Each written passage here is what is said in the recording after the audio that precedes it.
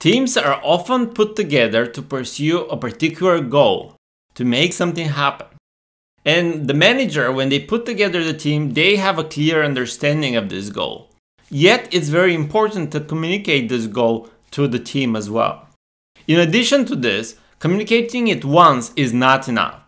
You should be actually meeting with your team at least once a week to communicate the goal again and again. And of course, you may sound like a broken record, but this is very important to make sure that the team realizes the goal.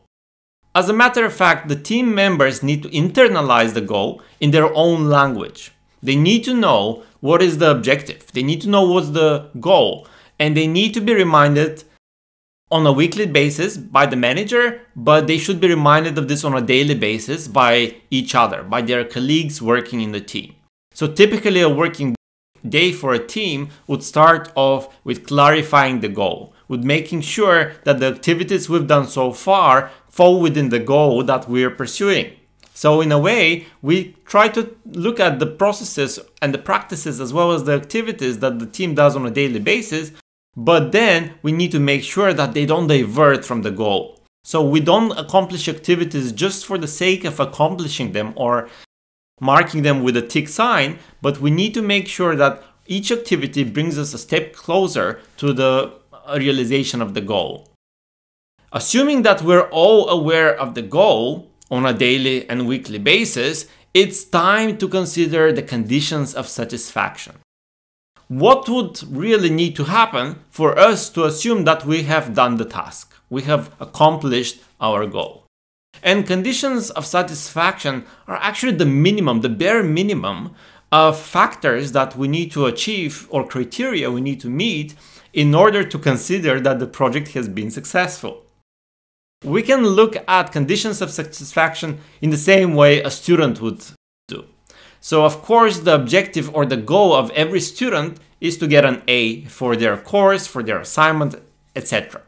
But the condition of satisfaction is the bare minimum to make sure that they pass the course, they pass the unit. So teams also need to establish such bare minimum. If all things go wrong, what do we need to do to make sure that we accomplish something at least that's working for the organization, that makes sense for the organization? As we outline the bare minimum, we need to actually not only look at the bare minimum that the team needs to achieve, but we also need to look at the bare minimum that each member of the team needs to achieve on their assigned role. This will make the accountability process much easier. And also, this would bring peace of mind to each individual member because they would know, yes, we aim for this, but even if we have perhaps been too optimistic, we can at least meet the bare minimum. And in most cases, they would at least attempt to be kind of in the middle. Maybe if the top result is not achievable, unattainable for various reasons, they would at least try to be kind of in the middle. But you need to know what's the top goal and what's the bare minimum for them to really focus in the mid ground of this. So it's very important to do so. Something else that's important is to develop a team charter. Team charter really outlines the ground rules of how the team would perform. For example, part of the team charter would be how a meeting would start every time, or how many meetings a week would be having, who collaborates with whom. This could be specified in the charter as well. Norms of communication would be part of that as well. You can consider how people would communicate.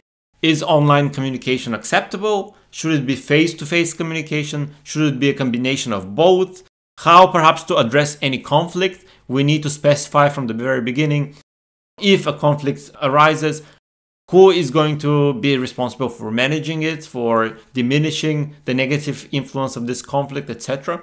So these are ground rules that every team needs to establish as they really start, as they really kick off all the work that needs to be done. Some additional aspect that could be mentioned is how would people collaborate, what would happen if somebody cannot deliver on a task, what would happen if somebody gets sick, or somebody needs to drop off the team for whatever reasons. So all of these things happen very often. So it always makes sense to be prepared and to consider these way in advance before we've actually even started all the heavy lifting for delivering the goals for this specific project.